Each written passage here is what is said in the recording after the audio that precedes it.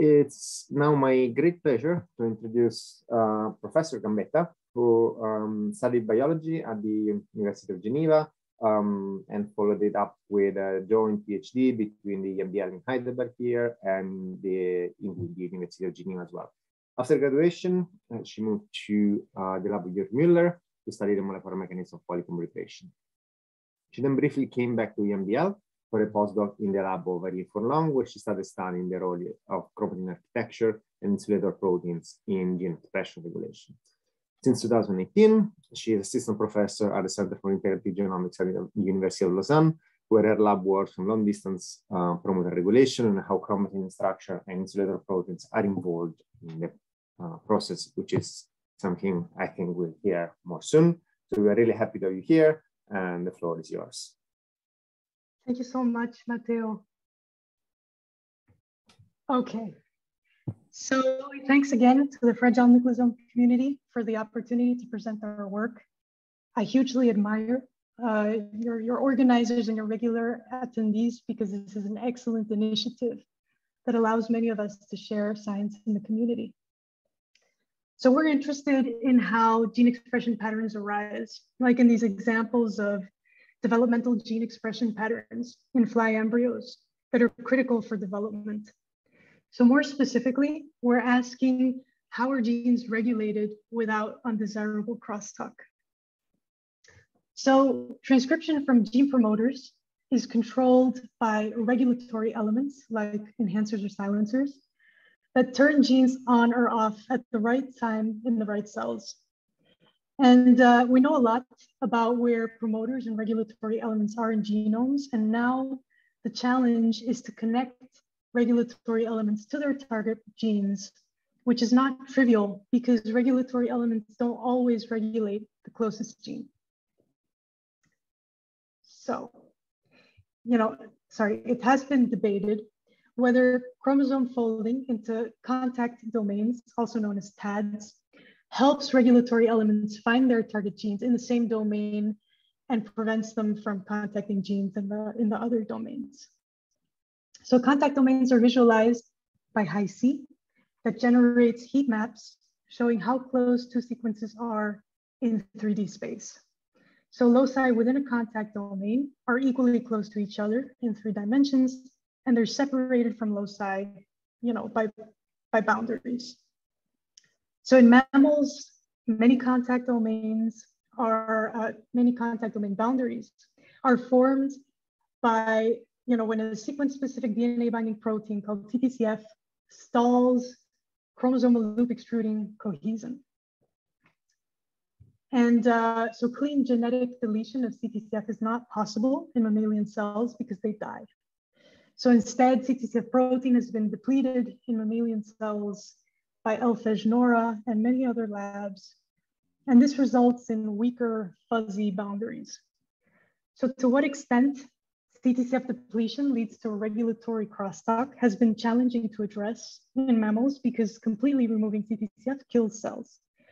And locus specifically, perturbing CTCF binding sites has led to very different effects depending on the locus.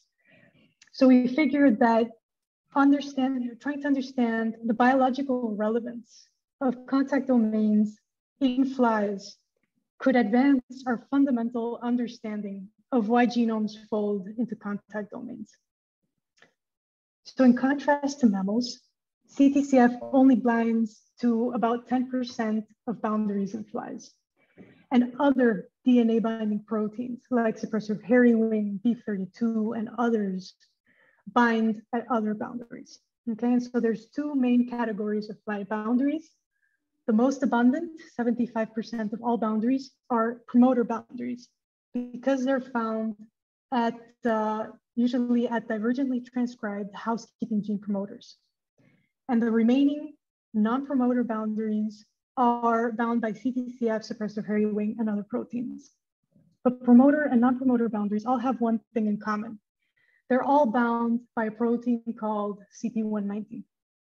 And interestingly, all of these proteins that bind to boundaries were originally described as insulator proteins. And insulator proteins are thought to prevent regulatory crosstalk. So we wanted to address how do boundaries form and what is their function. To do this, we generated flies that completely lack CTCF or CP190 or both, and asked what happens to contact domains and to gene transcription. So we generated what we call 0 mutants that completely lack either CP190, CTCF, or both proteins. And so in this anti-CP190 and anti-CTCF Western blots on early embryo extracts, you can see that if you just make a knockout animal, these knockout animals, they lack zygotic, for example, protein like CP190, but they have the maternally deposited protein that was given to them by their heterozygous mothers. And in contrast, 0 mutants that we're using, they lack zygotic and maternal protein. So CP190 0 mutants had normal levels of CTCF, and CTCF 0 mutants had normal levels of CP190. And 00 mutants lacked both. So we then did Hi-C and ChIP-seq on our 0 mutants. So this is a Hi-C map in wild-type embryos, looking at a Hox gene cluster called the antennapedia cluster. And you can see that these Hox genes are organized into contact domains and that CP190 binds at the boundaries of these domains. So in CP190 0 mutants, some contact domain boundaries have disappeared and others have become fuzzy. And CP190 is no longer detectable. We only see some non-specific signals in the chip. And subtracting the wild-type Hi-C map from the CP190 mutant Hi-C map highlights increased inter-domain contacts that you can see in red between domains in the mutants. So CP190 is therefore required to form robust boundaries at this locus, but what about genome-wide? So the answer is here, in which each row is one of all 2,334 contact domain boundaries that we mapped in wild-type embryos by Hi-C. And the boundaries are ranked by how severely they're affected in CP190 mutants. Okay, so boundaries that were lost in the mutant are at the top. And we're looking in a 50 kb region centered on the boundary. And so wherever you see a black pixel, that means that a boundary was present. You can see that overall, 22% of boundaries that are present in wild type were lost in CP190 mutants. And we also measured boundary strength computationally. And so boundaries that were weaker in the mutant relative to wild type are red. And overall, 25% of boundaries were either lost or strongly weakened in CP190 mutants. So CP190 dependent boundaries were distal to transcribe promoters, as you can see in this column, in which blue dots are marking the presence of transcribe promoters. And you can see that in contrast, CP190 independent boundaries, which are the remaining 75%, they are proximal, they are promoter proximal. And so we concluded that CP190 is required to form most non-promoter boundaries. And data from Nicola Iovino's lab suggests that promoter boundaries, their formation actually relies on transcription itself. So nevertheless, CP190 binds to both types of boundaries. But CP190 is not thought to bind DNA directly. So how is it recruited to these boundaries? So we looked at CP190 chip peaks that were reduced in CTCF mutants. These are these purple dots, or in suppressive hairy wing mutants. And we saw that CP190 is recruited to different CP190 dependent boundaries by either CTCF or suppressor hairy wing. And these results made sense with the underlying motifs in boundary DNA. So you can see that, for example, CTCF and suppressive hairy wing motifs are enriched in the boundaries at which these proteins recruit CP190, whereas other DNA motifs like that of B32, which are known to be enriched in promoter boundaries, were enriched in the CP190 independent boundaries. So these results suggested that CP190 was required for the ability of CTCF to form boundaries, which at first we were a little bit surprised about, because in mammals, CTCF is thought to directly by itself form a boundary to loop extruding cohesin. So we tested this hypothesis. So if CP190 is indeed required for CTCF's ability to form boundaries, then CTCF dependent boundaries should also depend on CP190. So I'll show you what we found. So here's an example of a boundary that's bound by both CTCF and CP190, as also shown in this cartoon. In CTCF mutants, CTCF is completely gone, and CP190 is lost from former CTCF peaks, but it's still present at sites where it binds independently of CTCF, showing that CTCF recruits CP190 to its sites. So this boundary was gone, showing us that it's a CTCF dependent boundary. In CP190 mutants, CP190 is gone from all sites, but CTCF can still bind to DNA normally. Yet despite CTCF binding to DNA, the boundary was strongly weakened. So this showed that CTCF indeed recruits CP190 to form robust boundaries. So we can speculate further that if CP190 is required for CTCF's ability to form boundaries, then only CTCF-bound sites that are co-bound by CP190 should be boundaries.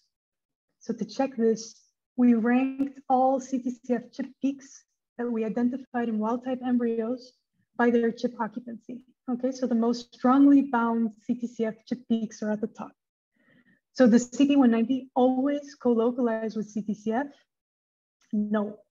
For reasons that we don't understand, CP190 only co-binds with CTCF at high and low occupancy chip peaks, but not at intermediate CTCF chip peaks. So now if you look at where are the boundaries, you see that only CTCF peaks that are co-bound by CP190 are present at domain boundaries. And so our second prediction was fulfilled. Okay, so now that I've shown you that CTCF and CP190 are required to form boundaries, in fact, CP190 is now currently one of the major players that we know of that's required for fly boundary formation. The next question is, well, what is the consequence of disrupting boundaries for transcriptional regulation? So when we looked for differentially expressed genes, we found that some genes near CTCF and CP190 co-bound boundaries were similarly upregulated in both CTCF and CP190 mutants, or similarly downregulated in both mutants. So this could have suggested that CTCF and CP190 directly repress some genes and directly activate others, or CTCF and CP190 might be insulating genes, meaning protecting them from being activated or silenced by the wrong regulatory elements. So to test this, we fragmented genomic DNA from a Hox cluster that patterns the posterior part of the fly. And so these are CTCF and CP190 ChIP-seq tracks showing that these proteins bind at the boundaries between regulatory domains that each drive expression of Hox genes in specific body segments. So when we clone these random genomic fragments into a reporter assay in which an enhancer is equidistant from a green and a red reporter gene, we saw that, so if the fragment is not an insulator, then GFP and mCherry were similarly activated in cells that were transiently transfected with this reporter. But if the fragment is an insulator, then mCherry will be activated, but GFP will not, and it will only be expressed at basal levels. And moreover, this assay is quantitative. The stronger the insulator, the weaker GFP will be expressed. So we found that specifically CTCF and CP190 binding sites have insulator activity, as you can see in these peaks. So this shows that at least in a reporter assay, CTCF and CP190 binding sites do not activate or repress transcription. Instead, they block activation of a reporter gene by an enhancer. Okay, so but how does CP190 loss affect natural gene expression in a fly? So to answer this, we looked at one of the best characterized developmental gene loci. So SCR and Antennapedia are two Hox genes that are interrupted by FUTS, which is a pair-ruled gene that divides the embryo into segments. So SCR and FUT's expression patterns do not overlap. You can see this in the merge. So FUT's expression is driven in stripes by stripe enhancers that are present within a contact domain that harbors FUT's and its enhancers. Whereas SCR expression in a stripe is driven by a separate enhancer. So in CP190 mutants, now I'm going to toggle back and forth. You can look at the high-C maps. You see that a FUT's contact domain is still clearly visible, but the boundaries became fuzzy. And we saw that SCR is expressed in its endogenous stripe and now additionally in 7 weaker stripes that overlap FUT's. So this suggests that in the absence of CP190, FUT's enhancers are able to ectopically activate SCR transcription. So we conclude that CP190 therefore forms physical and regulatory boundaries that control the expression of important developmental body patterning genes. So the last point I want to make is that CP190 was originally proposed to be a looping factor. So what I mean by that is that CP190 would be recruited to different sites in the genome by interacting with DNA binding proteins that guide CP190 to different sites. Then CP190 would dimerize and thus organize the genome into a series of loops. So for example, it had been proposed in the case of SCR and FUT's that CP190 dimerization would help FUT's loop out to prevent crosstalk between SCR and FUT's, and also thereby bring SCR promoter closer to a distal enhancer, a putative distal enhancer that would be on the other side of FUT's. But inconsistent with this model, we saw that SCR is still normally activated in its endogenous stripe, meaning it doesn't need to be, looped to a distal enhancer. So to further test this model, we used a beautiful transgenic assay that was originally developed by Miki Fujioka and James Janes. So the Janes lab previously identified an insulator that they called HOMI, and it has remarkable properties. So HOMI here is in blue. It's an insulator that is endogenously present downstream of a developmental gene called even skipped. And what the Janes lab found is that if you have transgenic HOMI present in a transgene up to 140 kb away from endogenous HOMI, transgenic HOMI can physically pair with endogenous HOMI, forming a loop, and bringing reporter genes that are in the transgene close to transgenic HOMI in the vicinity of endogenous even skipped enhancers. And so when you look at how, for example, the GFP reporter is expressed, they saw that GFP expression is governed by enhancers that here are labeled in green that are close to the transgene insertion site. And if you look at how LAC-Z is expressed, it's controlled by even skipped enhancers that I'm highlighting in pink. These are regions where even skipped enhancers drive expression. And because HOMI has this dual activity of mediating pairing, but also acting as an insulator, it prevents GFP from being expressed under even skipped enhancer patterns. And it prevents, it prevents GFP from being expressed in even skipped expression patterns. So what we did was to introduce HOMI transgene into the CP190 mutant background. And what we found is that HOMI was still able to pair over 140 kilobases with endogenous HOMI and bring LAC-Z under the control of even skipped enhancers. However, the only function of HOMI that was impaired in CP190 mutants was its insulator function. And so we could see that now GFP became a little bit activated as well by at least the strongest even skipped enhancers, which are active here. And also you can clearly see that LAC-Z was also now being expressed under the control of local enhancers that would normally only activate GFP. And so this showed, we suggest that therefore this is strong evidence that CP190 is not simply a looping factor, because it's specifically required for enhancer blocking activity of the classical homoinsulator, but not its ability to mediate long-range pairing. So with that, I'm just going to summarize what we learned. First of all, we learned that whereas CTCF forms a large fraction of mammalian contact domain boundaries, it's only required to form about 10% of boundaries in flies. And second of all, whereas mammalian cells use CTCF to directly block cohesion extrusion at domain boundaries, flies use CP190 as an adapter protein that's recruited by CTCF and also by other DNA binding proteins to form robust boundaries. And so this demonstrated for the first time that diverse mechanisms evolved to partition genomes into independent regulatory domains that are important for development. So this was mainly the work of Anjali, who has since graduated, and she was helped a lot by Bihan as well, and supported by these other lab members. Julien Dorier performed all the computational analyses, and this work also benefited from collaborations with Erik Zimmerman-Eden, who taught us Hi-C, and Simon Restrepo, who helped us in performing single molecule RNA fish.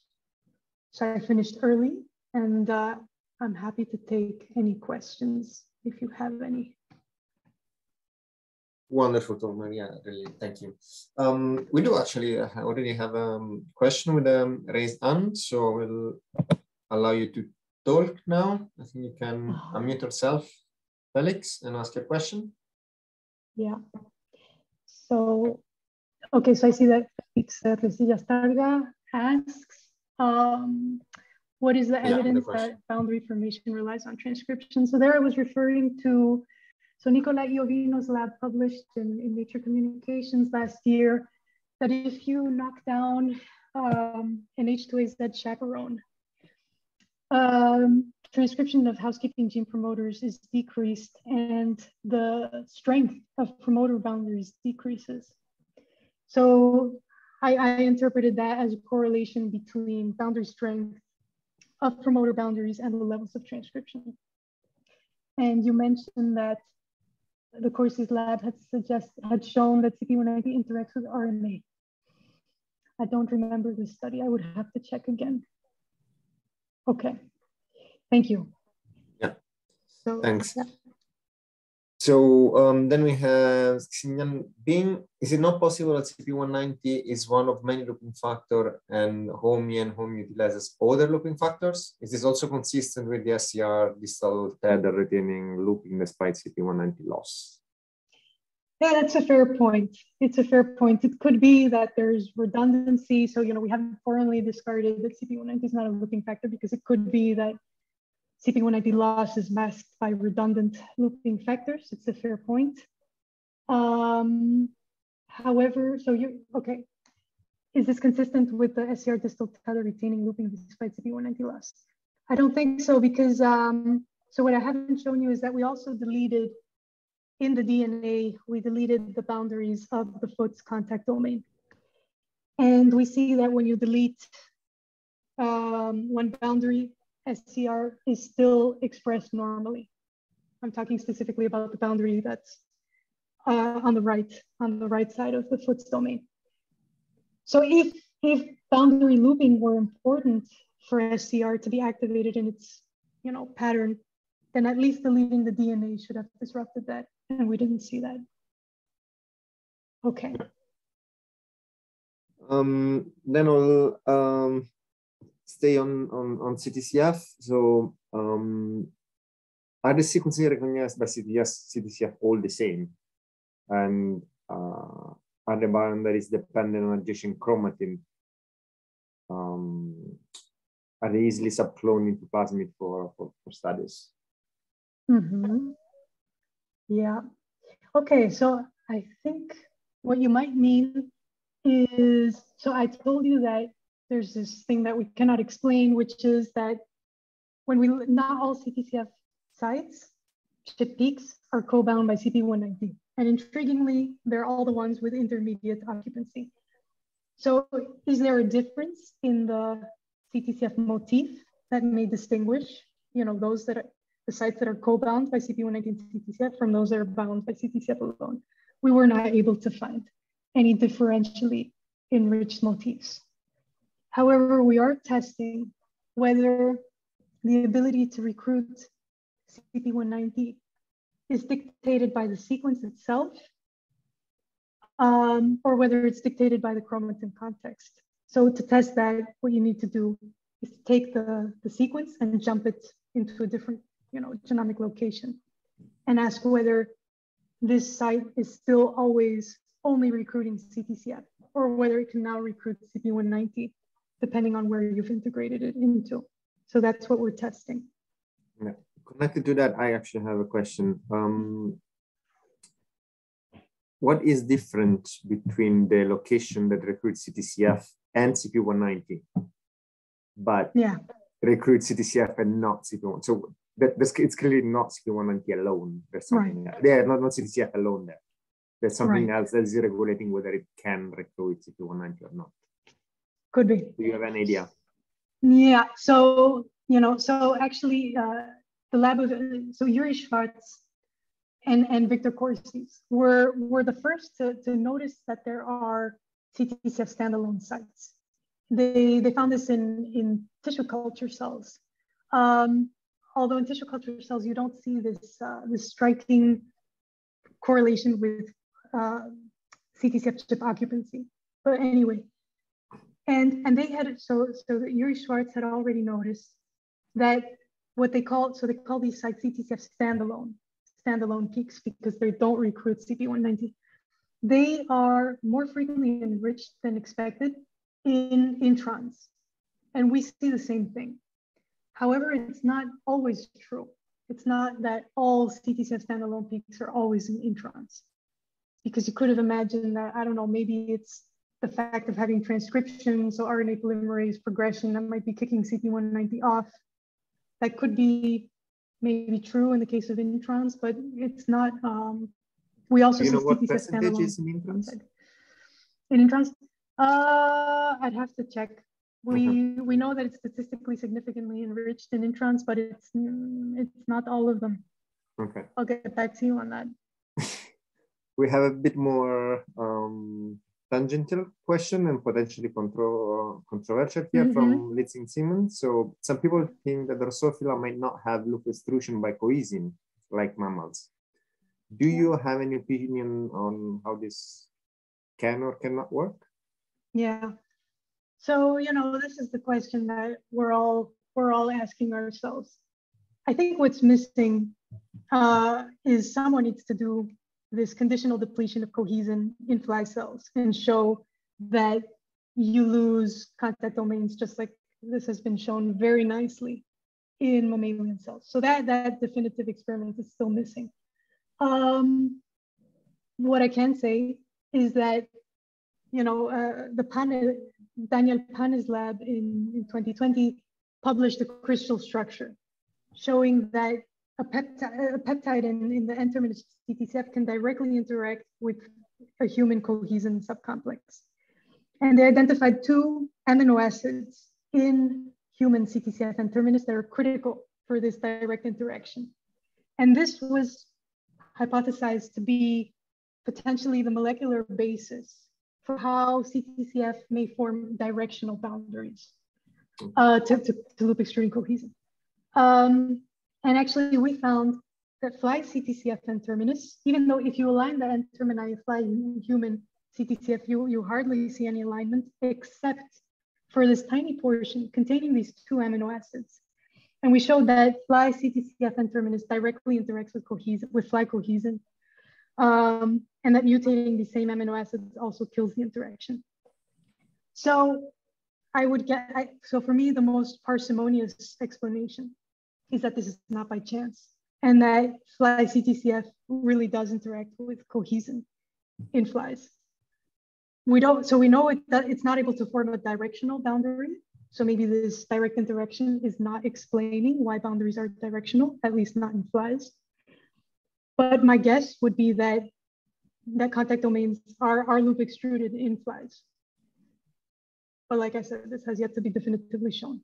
Yeah, okay, yeah. Thanks. So we have another one from Xinbing again. I'm sorry for the pronunciation of the name. So what is your best hypothesis for how insulator actually work molecularly? Generally, it's thought that because it seems that loop extrusion is not the main mechanism in talc formation. Yeah, that is the $1 million question. And that's what we're trying to understand. So, I also think that at least in flies, loop extrusion might not be explaining insulation. So, you know, there's a hypothesis, right?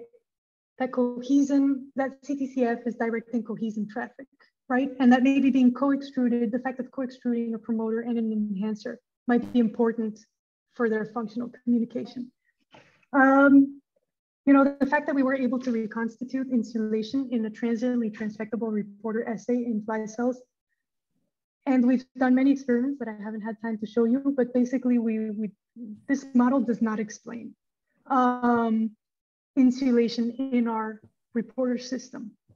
And we're instead exploring alternative mechanisms that we think might have to do something with topology itself. So supercoiling and things like that. So at that level. But this is still, it's very speculative. We have yet to, you know, nail this, but that's the direction that we think might be at least worth exploring. Yeah. Okay, fantastic. I'll then just take an extra one just for curiosity. So you showed this very nice example of the enhancer hijacking for the SCR. And this model where you were saying that it was thought that CP190 would loop out the regions and isolate it from there. But then, and then the loop was mediated by CP190, but then if you deplete CP190, it doesn't really matter. So what do you think is actually driving it there? So you mean SCR expression in its endogenous stripe? So we think actually that the enhancer that's responsible for driving SCR in this stripe is actually not this putative distal one. Okay. We actually, you know, Alex Stark has this wonderful resource, this database where you can look at in vivo expression patterns driven by genomic fragments, right? And you see clearly an enhancer that seems to drive expression in the SCR stripe that's close by, actually. Okay. And it's not on the other side. So that's, you know, but yes, exactly. So it's mostly an annotation, enhancer annotation issue. I think so. Okay. I think so. Yeah. That's definitely the cheapest explanation. So, okay, we have a very short one that is probably the last we can ask. Is it possible to detect polymorphisms between alleles on CTCF boundaries that could explain gene expression variation? Yeah, it's a wonderful experiment. So looking at inbred lines and expression and CTCF binding and trying to correlate them. Yeah, that's a good idea for my next book. Thank you. It's a very interesting question. Thank you. Okay, then I would like to thank everyone, both our speakers, all the attendees, and if there's no any other question, we can close the session here and see you in 2 weeks. And please, if you attended the journal clubs before, please catch the link in the chat for providing feedback on how improve the journal club from the project notice. So thanks everyone again, and see you in a couple of weeks.